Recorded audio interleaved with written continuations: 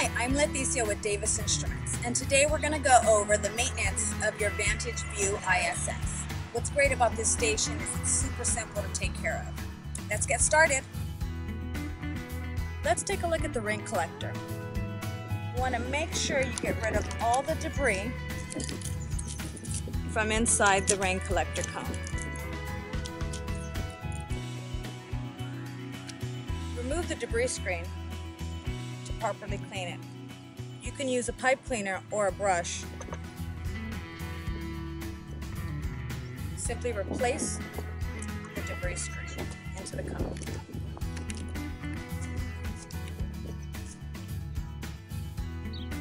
Next, we'll move to cleaning the tipping spoon mechanism.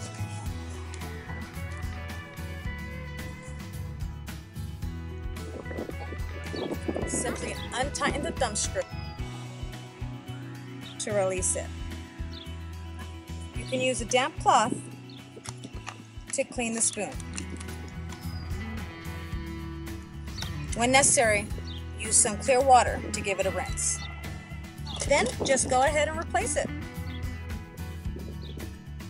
Tighten the thumb screw and your ring collector is ready to go.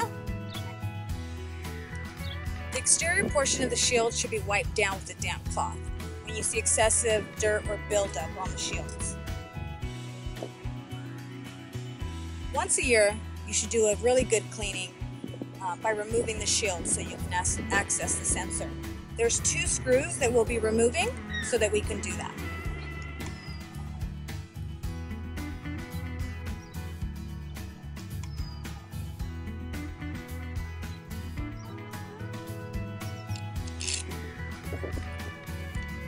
Once you remove the screws, the shields will drop down. Make sure to keep them in the exact order that they were in.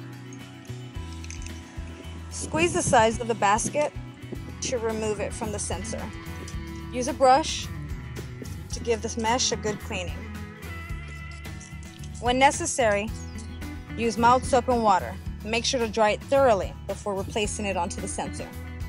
Make sure not to spray any water onto the sensor as that can affect its function. Once complete, simply replace the radiation shields in the order that you removed them. Your temperature and humidity sensor maintenance is complete. And that's it. The maintenance of your Vantage Vue ISS is just that easy.